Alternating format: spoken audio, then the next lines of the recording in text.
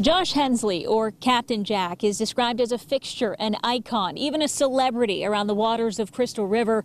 Ask just about anyone and they'll have a special memory to share. When he came paddling by, it was kind of like for the kids, like the ice cream truck coming by.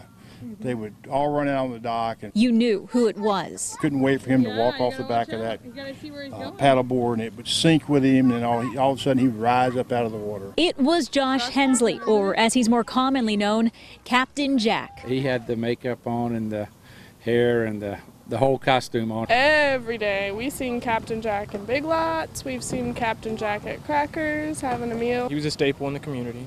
Jack Sparrow. Sadly, the community of Crystal River has lost its beloved pirate. It still doesn't feel real.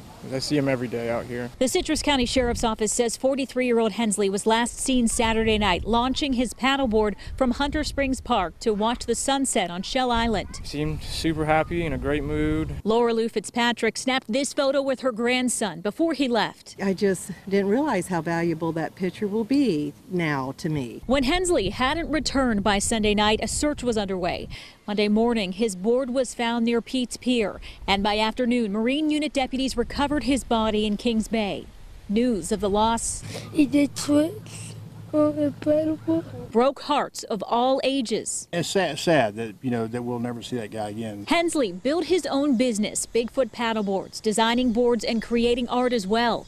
If the husband and father taught people one thing, it's to live your passion. Have fun doing what you love, don't take things too seriously. He did it because he loved it.